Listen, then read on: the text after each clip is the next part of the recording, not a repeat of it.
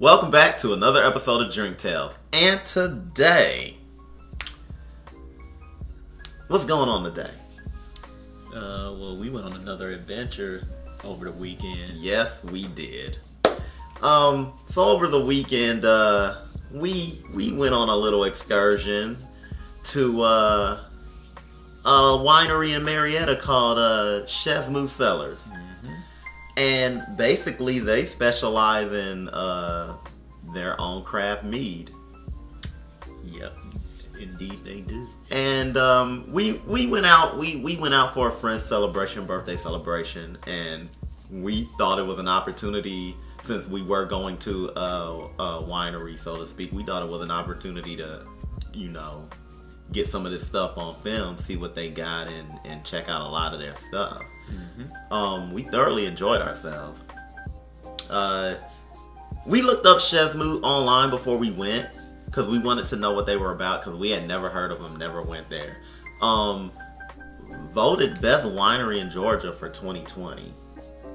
So that's a high mark. During the pandemic, no less. Oh yes.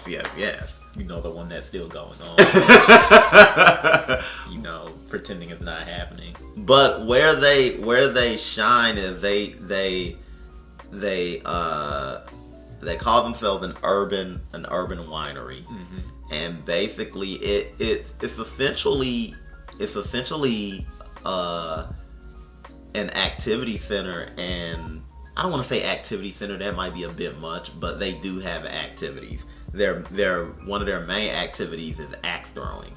But they also do comedy shows, they do tastings and pairings. They have like a club that you can join to, where you go there regularly and you do tastings. They also, I know when we were there, they did online trivia as well. Yeah, they do trivia nights, craft beer. They always have different craft beer on tap, and a lot of their craft beer and the other ones that they have outside of what they make specifically is all Georgia made. Mm-hmm. It's all local. And we had a chance. We did a flight of a lot of their meads, because they do mead. Mm-hmm. They specialize in making mead. Mm-hmm. And we did a flight of a lot of their stuff. You'll see it in the video. We got footage. Mm-hmm. And we got to taste a lot of their stuff. I really liked I can't think of the name of it right now. I think it's like Go Banana or something like that. Yeah. Is that the one you were talking about? Yeah, it's the one it's like Go Banana. I can't think of the name of it. It was the last one. Yeah, it was the last one. Yeah, it was the banana. It has banana in the name, even though there's no bananas in it. Mm-hmm. And it was distinct from the other three because it had hops in it. Mm-hmm. And I made the comment that I liked it and I didn't like it. Something along those lines. But I liked it so much that beyond our flight, I ordered that separately in a glass and drank on that. Yeah. Just because to me it was kind of a perfect little mixture of mead and beer. Mm-hmm. Like it was, because I found a lot of their other three flavors to be distinctly unique, but I also found them situational too. Mm-hmm. I think one of them is more of a spring chillback drink. I think the blackberry one, I kind of feel like, this is gonna sound weird, but it's one that I would personally drink while eating like chocolate cake. Which one was the cinnamon? The Fireball one? Fireball? Yeah. Yeah, that's more of a, to me, leans cold weather. Yeah.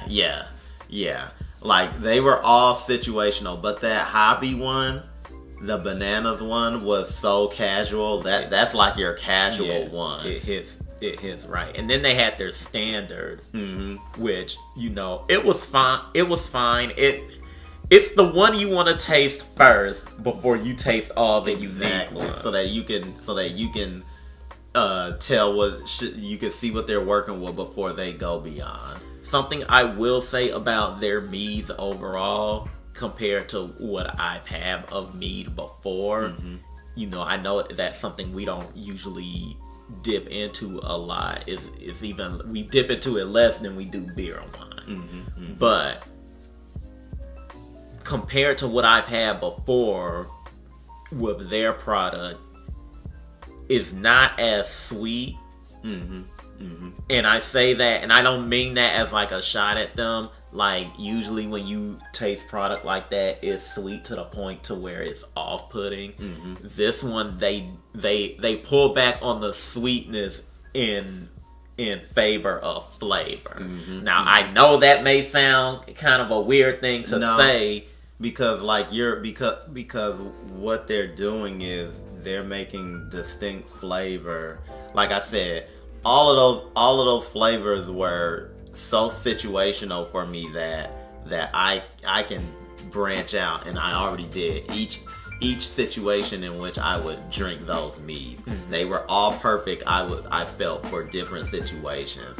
It's why I liked their variety. And like I said, they have a lot of local craft beer on tap. Didn't try any of the beer this time around, but there's always next time. Yeah. And the night we were there, not only did we do axe throwing, our group did axe throwing, but there was also a trivia night. And one of our individuals in the group got second place in trivia, all by himself. He was playing solo, and the rest of the group was playing together, but he was playing together with us and solo, and he ended up getting second place. So I thought it was fun. It was definitely a unique experience. I thoroughly enjoyed myself. I know axe throwing isn't uncommon, but I thought it was a unique setup to have. Like I said, it's a venue spot, but it's also like, also a bar. It's got a bar type setting and look and feel to it. It's very casual. You also get to see like their process as far as how they make their product. Yeah, like the mead making process and everything like that. Yeah, they make it in house. I thoroughly enjoyed it. We plan on going back. We definitely plan on going back. And any individuals that plan on coming to Atlanta this year, this may be a spot you want to hit up. Yeah, casual. Exactly. Especially like I wouldn't. Not that I say don't do this. I wouldn't say that if you're coming down for like a straight up vacation, like I would go to Miami. I wouldn't say this is the spot to come to, although at the same time, I would definitely say that. But I think it's definitely a great spot for like if you have family in Atlanta, or you're coming down for like a casual vacation in Atlanta. It's definitely one of those spots that you want to go to, and especially like if you're just chilling, like if you in other words, like if you're not trying to run the street. Exactly. Which is ironic considering if you're going to this place, you technically run the street. But what I mean as in like you don't want to be like deep in the city. It is definitely a chill atmosphere, so to speak. It's definitely like if you don't want to go into the city and go to a club or eat, and if going into a lounge is either too chill or a little too rambunctious, depending on the lounge, this place is a nice medium. Like it can be rowdy when you want it to, and it can be chill when you want it to. I thought it was a very nice place. I also thought it was a very nice place. I mean, you pretty much said most of what I was thinking. Yeah. Like, I really did enjoy it. Like it's a lot of times when people go to different cities and stuff like that, and they look at a lot of different, and I see a lot of this on like YouTube or in like articles and stuff, travel blogs and stuff like that. And full disclaimer, nothing wrong with any of this, but a lot of times when I see travel vlogs and travel videos and Instagrams and stuff like that about places to go when you go into cities, it's always either the most extravagant places, the most expensive places, or the most touristy spots. And even with spots that are like super beautiful and atmospheric and stuff like that. But a lot of people don't talk about the in the cut spots. You honestly really have to, and I'm saying this even though I live in Georgia. Hole in the wall area. Yeah, a lot like you gotta talk to locals to find spots like Shezmu. To just like there are a lot of good restaurants that don't get the glitz and glamour of being in a Thrillers article that are honestly are better than those. Some of them I would say are better than those that get featured, than those restaurants that get featured and whatnot. And Thrillers have some good shit in their articles. But with that said and done, we're gonna leave the information for Shezmu below. And if you're ever in Marietta, and if you are in Atlanta or live in Georgia, you know, I'd say it's a night, like if you just want a casual Saturday where you want to be out but you don't want to be out, like that's one of those places that, you know, it's even good for like casual dating. Exactly. And of course I have to stress this because, you know, it's part of our, you know, one of the reasons why we do this channel. Like it, if you're the type that want to support your state / local venues and stuff like that and products, they make this stuff in-house, so it's made in Georgia. They sell other products that are made in Georgia. Like it don't get no righter. You